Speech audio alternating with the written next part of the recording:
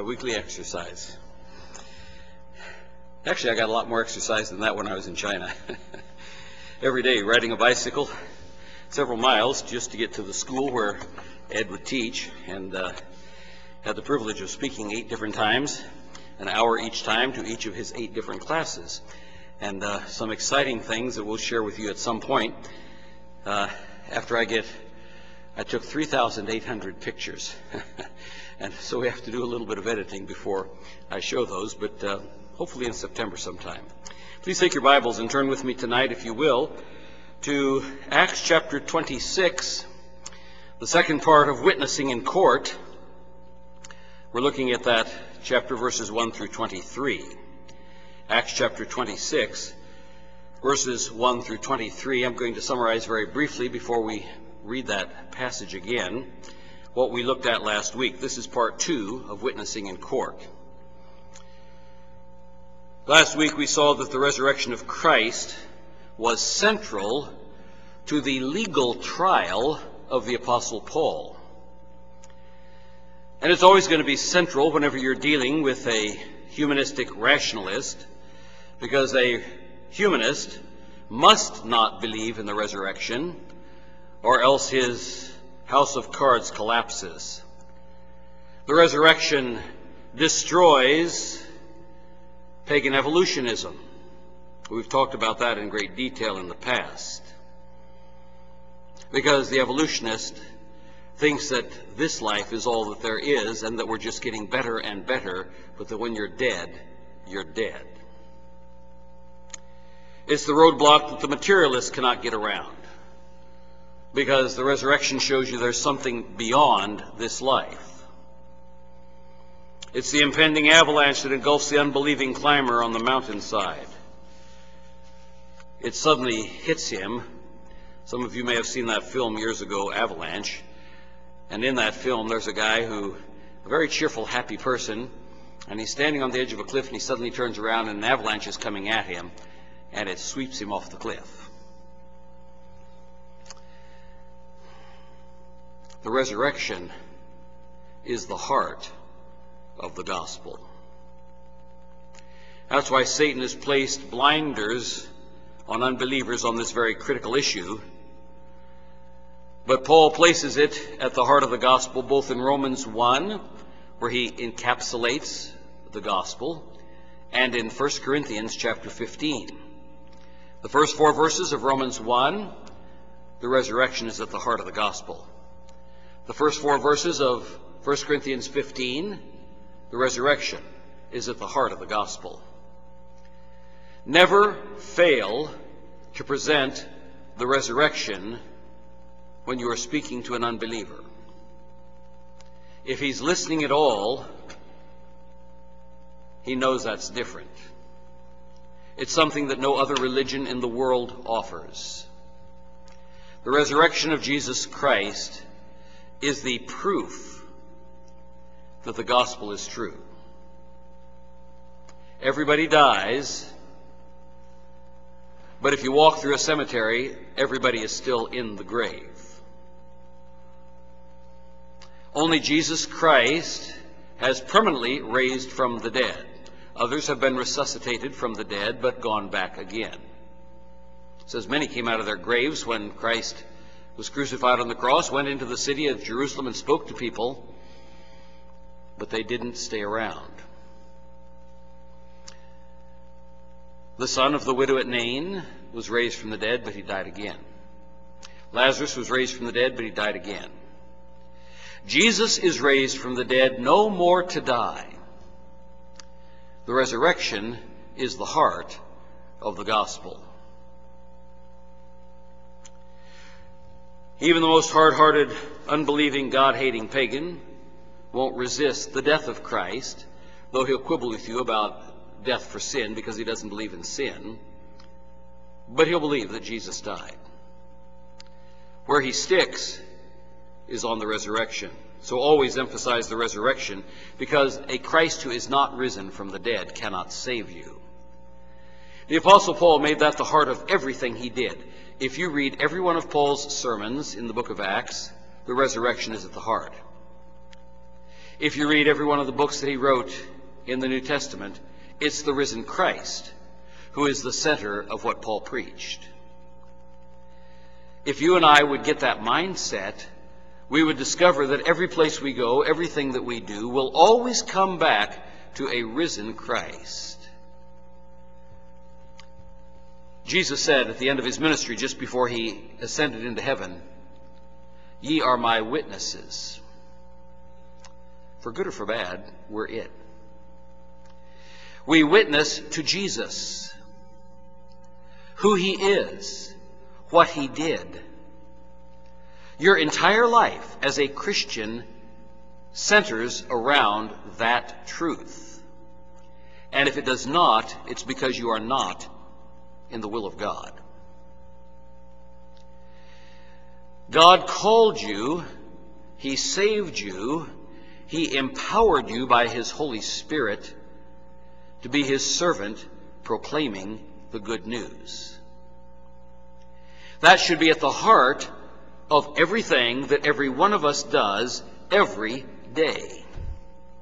We not merely live it, but we proclaim it. Even Jesus, who lived a perfect life, was forced to talk. Simply seeing it in you is good, but it's not enough. Every one of us must proclaim who Jesus is and what Jesus did. He's both God and man. He died for our sins according to the Scriptures. He was buried, and he rose again the third day according to the Scriptures. Without the risen Christ, we have no hope. We talked about the countries in which the resurrection is not permitted to be preached because it gives hope. And if people have hope for the future, they're less likely to be docile and easy to be controlled by the authorities. We talked about how many Christians have given up hope because of our current political situation, and we discussed that in great detail this morning. But we do not have to give up hope because we serve a risen Christ. We saw that the reason that the Jews were so opposed to the Apostle Paul, and even before the death of Christ, how they understood that he claimed to rise from the dead. And they begged Pilate to seal the tomb so that his disciples couldn't take the body and claim he had risen from the dead. They understood the message, even when the apostles did not, because it would give the people hope. We'd ask the question, how many of you would take money to deny the resurrection? How much money would it take? Suppose you were made President of the United States, and the temptation that comes to you is, we don't have very many good candidates out there, but if you became president, you could make a tremendous Christian impact on the United States. And I will guarantee to you that you can become the next president of the United States if you will just once deny the resurrection. That's the same kind of temptation that Satan gave to Jesus. Just yield once on any one of these points.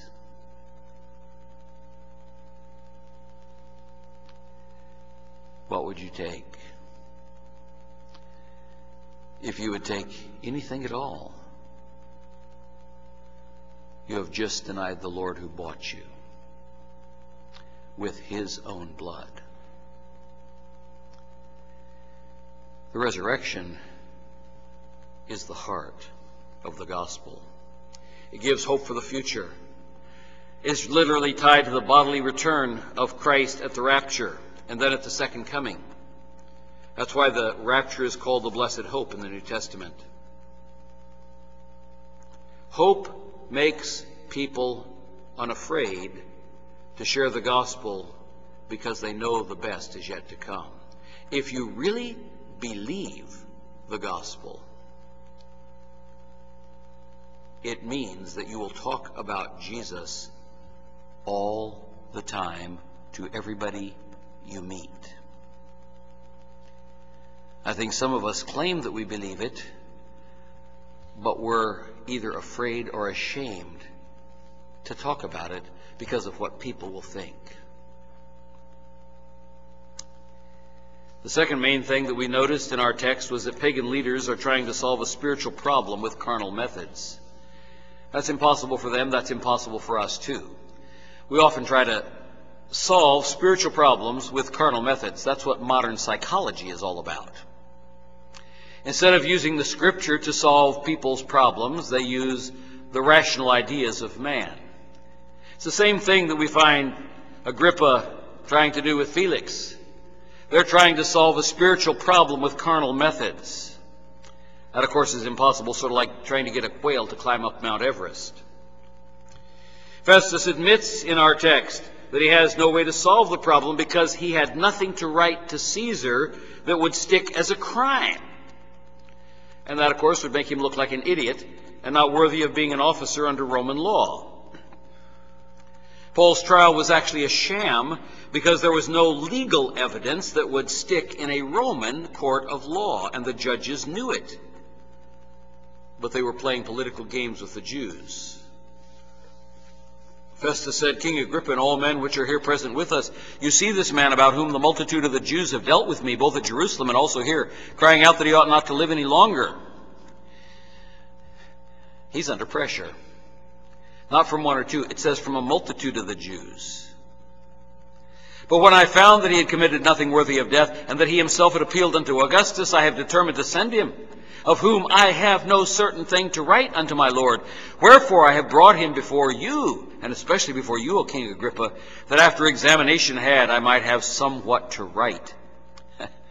And then the understatement of the chapter, for it seemed to me unreasonable to send a prisoner, and not withal to signify the crimes laid against him. We saw several things that immediately stood out in the text. First, as I mentioned a moment ago, the pagans are trying to deal with a spiritual matter. They're trying to handle a case that rests on the resurrection of Christ, but they're not actually going to try the issue or the evidence for the issue, because it's irrelevant to Roman law. Rising from the dead and asserting that someone has risen from the dead fails the legal test for 5 reasons. Number 1, rising from the dead and preaching the resurrection was not a criminal offense under Roman law. Number 2, rising from the dead was a singular event. In other words, it's not a repeatable event for the sake of proof in a court. In other words, it's not subject to the scientific method. Number 3, from a humanistic perspective, resurrection, the issue that the court is trying to adjudicate, is a non-issue. Number 4, and this is rather important if you're coming for a criminal trial, especially a capital crime, there was no evidence to convict Paul, even if rising from the dead or preaching about it was a capital offense. Because you see, Jesus had already bodily ascended into heaven. There was no body, either dead or alive, to present to the court. And finally, to the contrary, Paul claimed eyewitness testimony to support his claim, including his own eyewitness account on the Damascus road. That should have trumped everything that the Jews claimed against Paul. But we have a political court. You know, we've got some political courts today, too. You think about issues like abortion and euthanasia and same-sex marriage, quote unquote, and transgendered persons issues. We have politics going on, not law, and certainly not constitutional law, as we talked about this morning. We learned 5 lessons. Number 1, unsaved pagans will never be able to reach theological truth by legal means. Just like Jewish law can't save you, neither can secular law.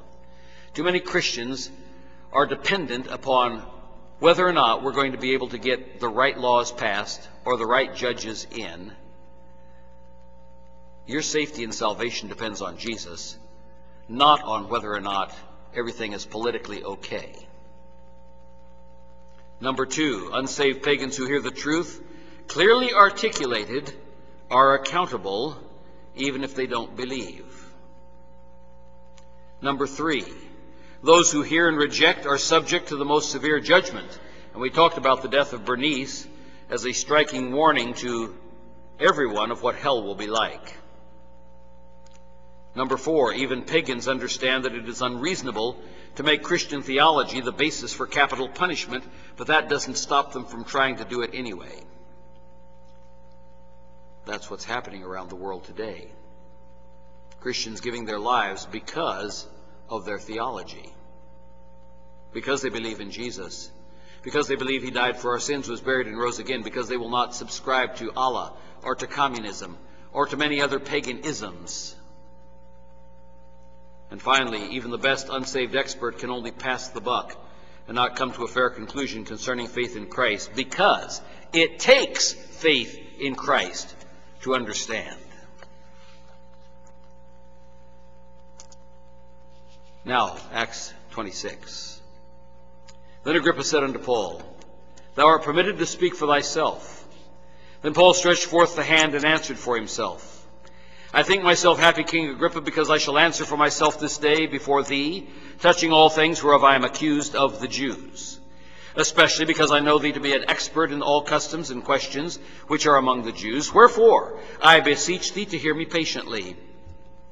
My manner of life from my youth. In other words, the Apostle Paul is giving some character testimony here. Character testimony, which he says could be confirmed by the very people who have put him on trial. Which was at the first among mine own nation at Jerusalem, know all the Jews, which knew me from the beginning, if they would testify, that after the most straitest sect of our religion I lived a Pharisee. And now I stand and am judged for the hope of the promise made of God unto our fathers. What's he talking about? He gets to the point. What's he talking about? The hope of the fathers. What's he talking about? Where does he start after he says, look, they could testify this. They claim to believe it themselves. The hope of the fathers is the resurrection, unto which promise our 12 tribes, instantly serving God day and night, hope to come, for which hope's sake, King Agrippa, I am accused of the Jews. Why should it be thought an incredible thing with you that God should raise the dead? You know, folks, someday I suspect that either I, or if I am dead, you, will be put on trial. You know where you ought to go first? Who Jesus is and what he did. You don't know who's listening in that court. You don't know how long you'll get to speak. You don't know whether or not you'll be killed before you have an opportunity to share Christ. The first place you go is Jesus. The Word of God is quick and powerful, and sharper than any two-edged sword, piercing even to the dividing asunder of soul and spirit and of the joints and marrow, and is a discerner of the thoughts and intents of the heart. There may be somebody there in that courtroom that day that won't be there the next day, even if you get brought back a second time. Go to Christ. Speak of Christ. Exalt Christ. Because after all, if you're in that situation, he's the only one who can save you anyway. Point to Jesus. Witnessing in court. I verily thought with myself that I ought to do many things contrary to the name of Jesus of Nazareth, which thing also I did in Jerusalem, and many of the saints did I shut up in prison. You don't know if there's somebody listening to you on the day that you speak that will be like Paul. One who had betrayed Christians, one who had arrested Christians, one who voted against Christians when the vote of the Sanhedrin was cast. Someone whose heart God can change. Do you believe this, folks? Do you believe that God can change hearts? Do you live like you believe it? If you believe it, do you believe that God could use you to be the witness who shares Jesus with somebody outside the four walls of the church. Not merely those whom we drag here or entice here, but those with whom you come in contact every day. Do you believe it? If you do you share Jesus? Paul said, I'm not ashamed of the gospel of Christ, for it is the power of God unto salvation to everyone that believes, to the Jew first and also to the Greek. Do you point people to Jesus outside the context of this piece of property? I hope you do. Go ye into all the church property and preach the gospel unto every creature. Is that what it says? Go ye into all the world and preach the gospel to every creature. How limited our thinking has become. Whereupon, as I went to Damascus with authority and commission from the chief priests, at midday, O king, I saw in the way a light from heaven, above the brightness of the sun, shining round about me, and them which journeyed with me. And when we were all fallen to the earth, the voice knocked them flat. The others didn't understand it. They heard, and Paul explains this later on. They heard it, but they didn't understand it. He's the only one who understood it. They heard a sound, but they didn't understand the words. They saw the light. It knocked them off their horses. But God had a special message for Paul.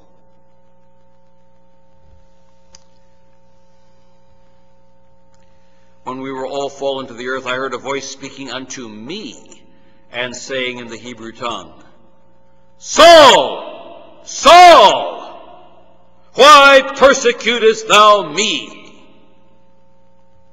It is hard for thee to kick against the pricks. And I said, Who art thou, Lord? And he said, I am Jesus, whom thou persecutest. But rise and stand upon thy feet. In other words, quit sitting around. I got a job for you to do. I've told you who I am. Now get up. Don't lie there. Don't lollygag. Don't worry about it. Quit thinking about it. Quit wondering what you ought to do. I'm going to tell you what you ought to do. Rise, stand on thy feet, for I have appeared unto thee for this purpose, to make thee a minister and a witness. What's Paul doing in court? He's witnessing in court. God said, this is the purpose I have for your life. This is what I'm going to do with you. He'd already told the other 11 that's what they're going to do. They're going to be his witnesses. You shall be witnesses unto me in Jerusalem and Judea and in Samaria and unto the uttermost parts of the earth. What has he called us to do? Lounge around and wait for somebody else to go? Lollygag while we're watching TV and popping grapes? He's called us to be witnesses. Not wait for somebody else to do it. He's called us to be witnesses. When was the last time you talked to somebody about Jesus Christ? Somebody who was unsaved. Somebody who was lost as a rock and headed for hell. Were you bold in it? Did you pray with them passionately to please trust Christ? They're lost.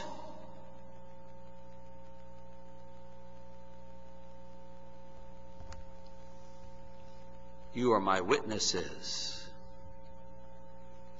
You are my witnesses. God reached down and grabbed Paul by the scruff of the neck because Paul was going the wrong way. You and I have been sort of sauntering along the right way, but not doing our job.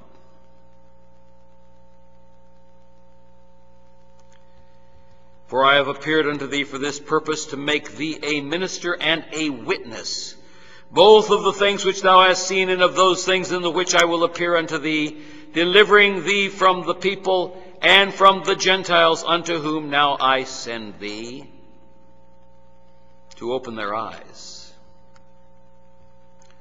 When was the last time you talked to somebody and they said, wow, I never saw that before in the Bible? I had that privilege on several occasions when I was overseas just these last 5 weeks. Wow, I never knew that was there. From some unbelievers who had never understood the grace of God.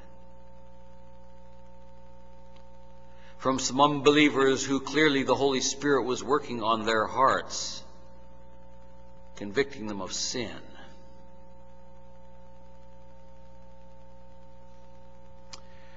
When was the last time you spoke to someone about the gospel outside the periphery of this property?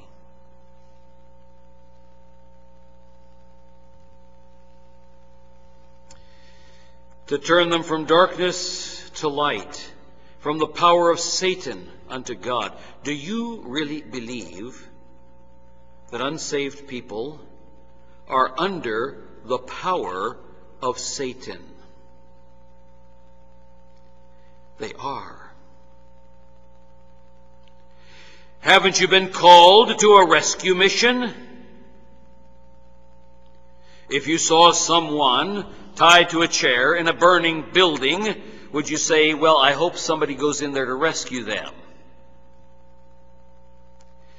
I hope that the ropes burn off before they burn to death. Would you not feel compelled to try to save their life?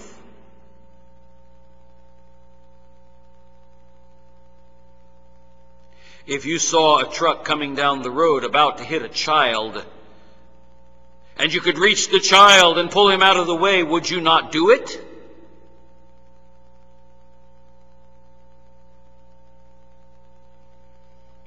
All around us, people are in darkness. All around us, people are under the power of Satan. All around us, there are people whose sins have not yet been forgiven. Do you not want to see them forgiven? Do you not want them to be a trophy of grace in heaven? Do you not want the rewards that God offers? That they may receive forgiveness of sin and inheritance among them which are sanctified by faith that is in me. We talked about the doctrine of sanctification as well as salvation is intimately connected to faith. Whereupon, O King Agrippa, I was not disobedient unto the heavenly vision, but showed first unto them of Damascus and at Jerusalem, and throughout all the coast of Judea, and then to the Gentiles. In other words, Paul was doing his job. He didn't stop with one success. He didn't stop with 2 successes. He didn't stop with locality that was close to him. He kept moving out, and further out, and further out, and further out, because he had good news by which people could be saved.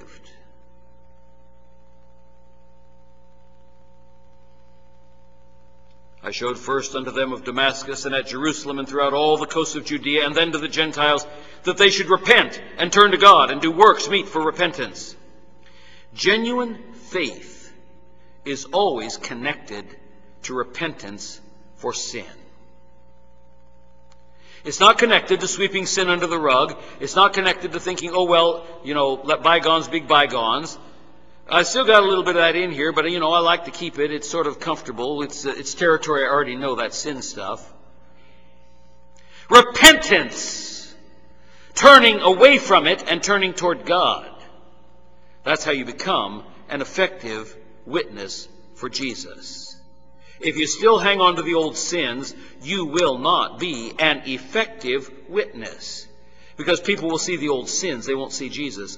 They'll see the old way of life, they won't see Jesus. They'll see the old habits, they won't see Jesus. No matter how hard you try to talk to them about it, what they see is the areas of compromise in your life that you refuse to give up. that they should repent and turn to God, and do works meet or fitting for repentance. Genuine repentance is life-changing.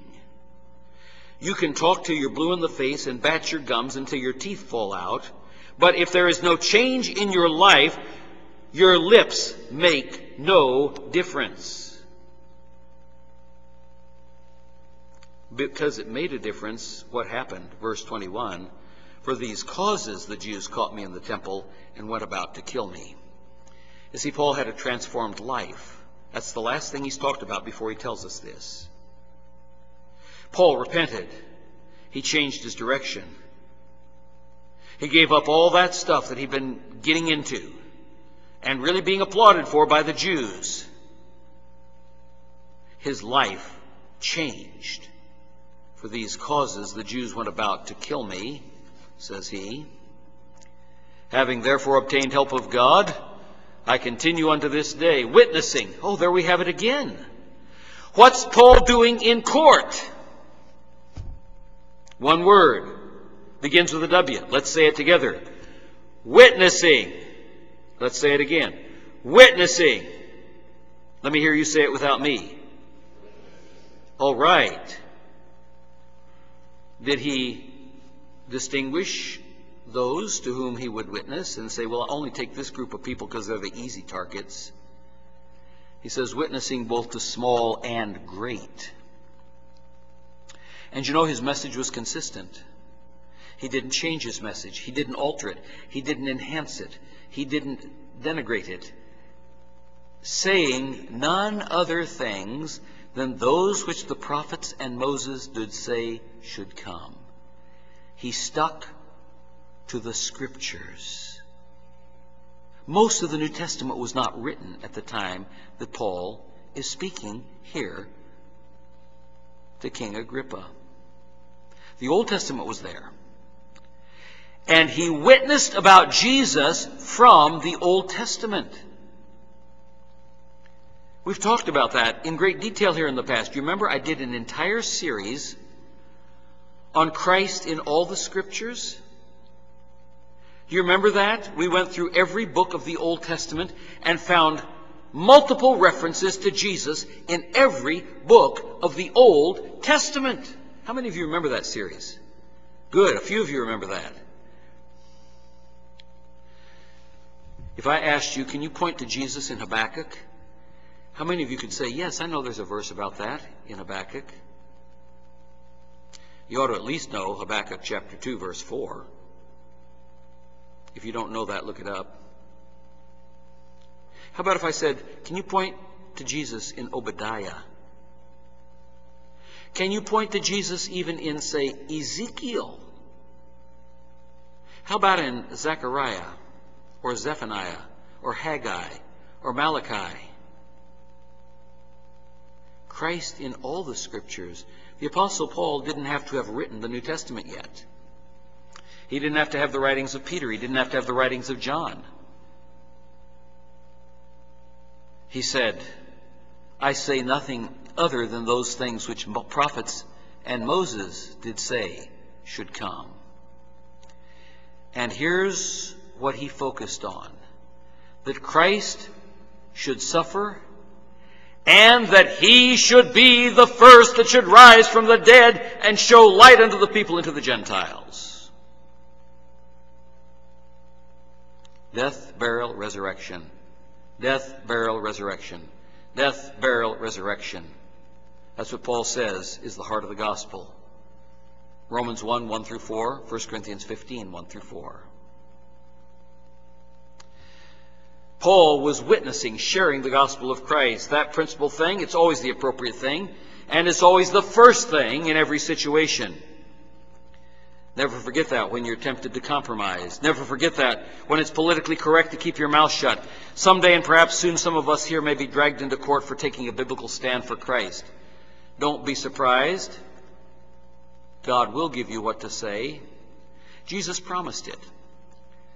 Mark chapter 13, beginning in verse 9. But take heed to yourselves, for they shall deliver you up to councils, and in the synagogues ye shall be beaten, and ye shall be brought before rulers and kings for my sake, for a testimony against them.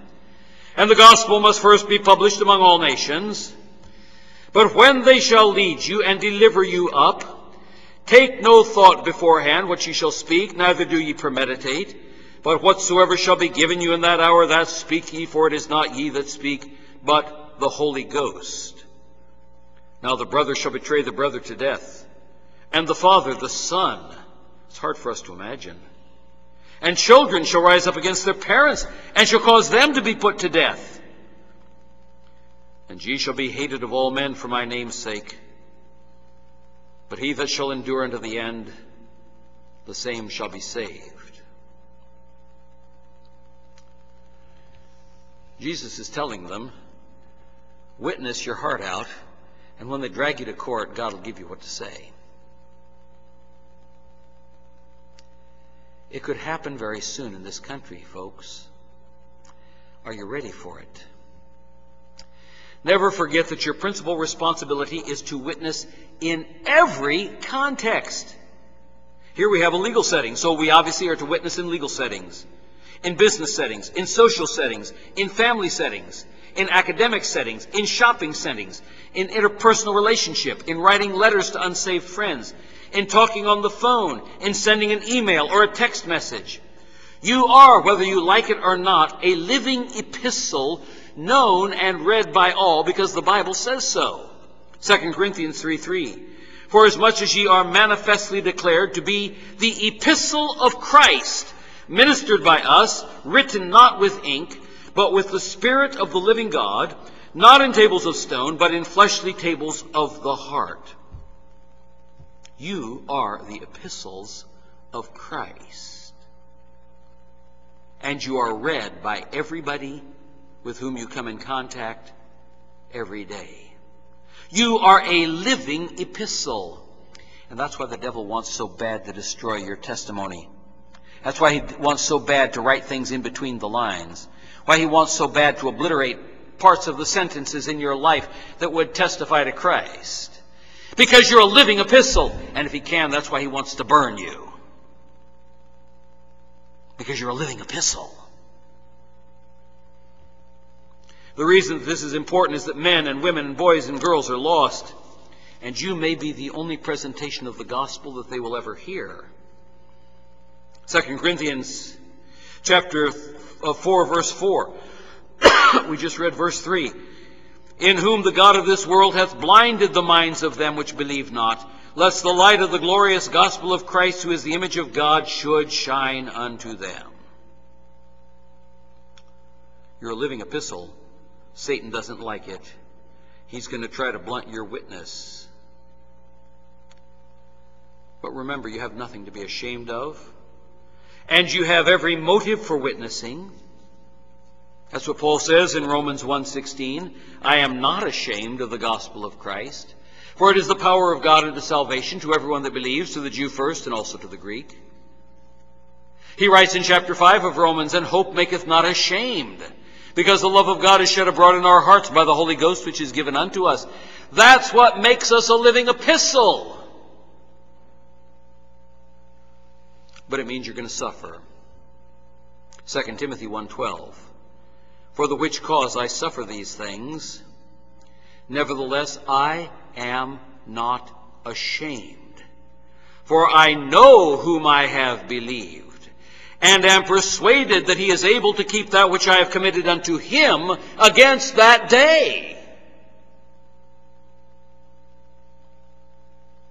When you're faced with the ridicule and the scorn and the laughing of the people with whom you want to share Jesus, are you ashamed? Do you sort of taper off in your sentence because you see they're already grinning and nudging one another? Paul suffered more than that. Wherefore I suffer these things. Nevertheless, I'm not ashamed, for I know, not I think, not I hope, not I guess. I know whom I have believed. Do you have an intimate, personal walk with Jesus every day? So that you can say, I know not what I have believed, I know whom I have believed. It's not knowing about Jesus, it's knowing Jesus. Really knowing Jesus in the closest, most personal, intimate way of best friend.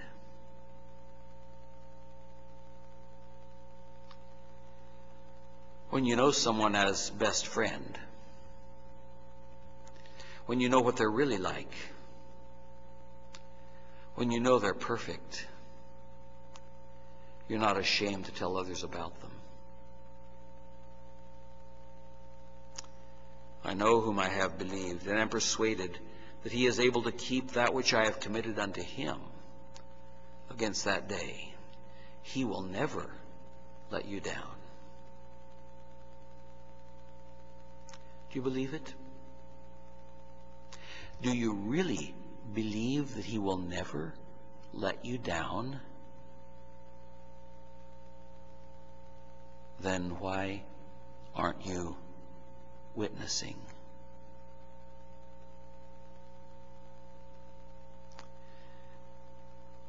Paul has much to teach us about what it means to know Jesus, because it changed his life.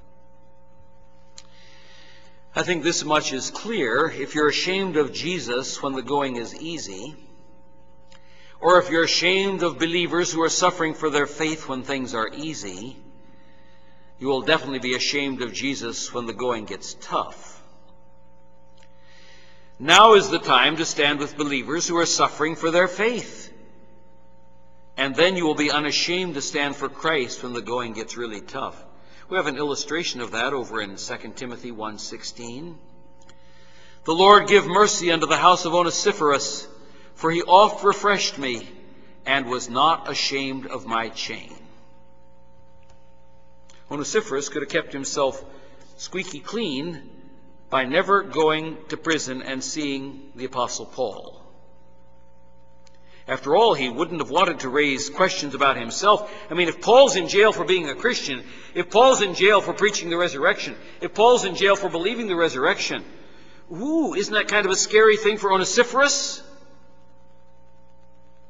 Or wouldn't it be kind of like, I don't want anybody to see me down here, because they might say, I bet that guy's a Christian too. Look, he's taking care of Paul. Onesiphorus often refreshed Paul and was not ashamed of his chain. If you're ashamed of other believers who are suffering for their faith, if you don't immediately stand up with them and by them and say, I believe that too, what makes you think that you would stand for Jesus when you're by yourself? Just remember, if you're ashamed of Jesus, he will also be ashamed of you. But if you're faithful, he will never be ashamed of you. Scripture says so. Whosoever therefore shall be ashamed of me and of my words in this adulterous and sinful generation, of him also shall the Son of Man be ashamed, when he cometh in the glory of his Father with the holy angels. That was Mark 8:38. Listen to Luke 9:26. For whosoever shall be ashamed of me and of my words, of him shall the Son of Man be ashamed, when he shall come in his own glory, and in his Father's and the holy angels.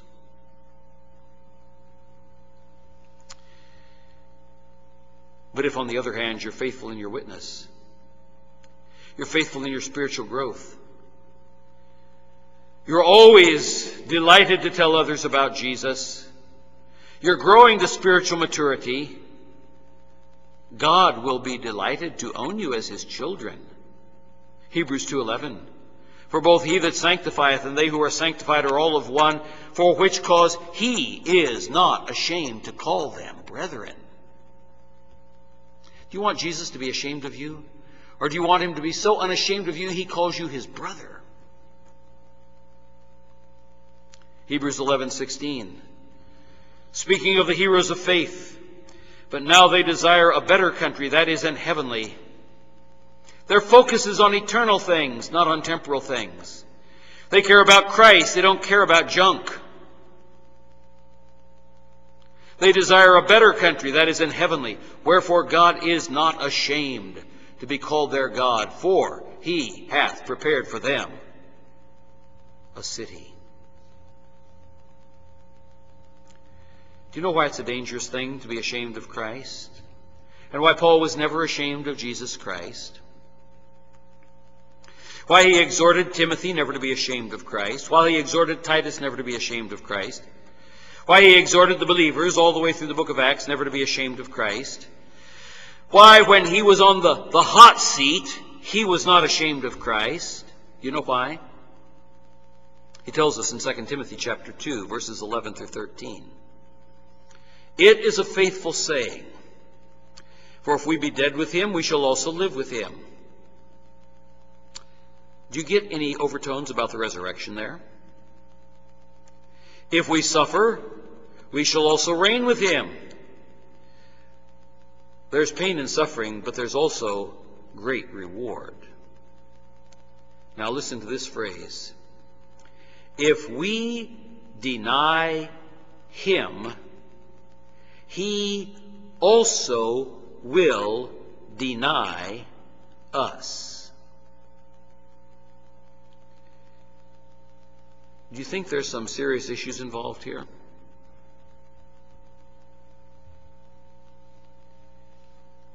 Do you think there might be a test to weed out the chaff from the wheat? To see who are the professors versus those who are the possessors? If we deny him, he also will deny us. If we believe not, yet he abideth faithful. He cannot deny himself. Whether you believe or don't believe, he's consistent. He does not change. He does not morph like a transformer into something else. He is still who he is. He cannot deny himself. Your greatest blessing, as well as your protection, back to our theme, your greatest blessing, as well as your greatest protection, is to be a witness wherever you are, even if you have to appear in a court of law to do it. Remember, your testimony becomes a permanent record of the trial court. Did you know that? Trial court records are permanent records. It must also be read by the various courts of appeal. Who knows? The record of your trial might be the permanent written record that leads someone to Christ years from now. You've heard me talk about Christian last wills and testaments, because that becomes a permanent record in the court. And it's read by the judge. And it's read by the clerks. And it's read by people doing genealogical research and others who have to file it. And you being dead will yet speak, as did Abel in Hebrews 11. Same thing is true of your trial records. The stenographer has to hear it. The plaintiff, the bailiff, the judge, the witnesses in the audience, all have to hear your testimony. Make it count. Paul did. What are you doing with the doctrines of Scripture? What are you doing with the person and work of Christ? Is your testimony making a difference? Because someday both you and I will have to give an account. Our gracious Heavenly Father, teach us how to be witnesses. Paul was being a witness in perhaps one of the most difficult of all situations. He was witnessing in court. He didn't pull any punches. He didn't try to change the subject. He didn't try to appeal to the ego and vanity of the kings to let him off, because after all, the Jews were doing something totally criminal and illegal. He witnessed. The most important thing in the world for Paul was witnessing, telling others about Jesus, who he is, what he had done, his great and precious promises, and the life that he gives to all who believe. Father, we thank you once again for your word and for its power.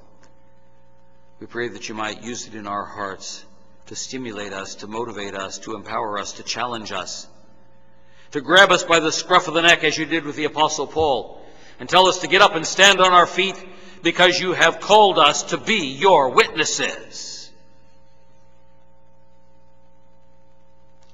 And you will go with us wherever we go.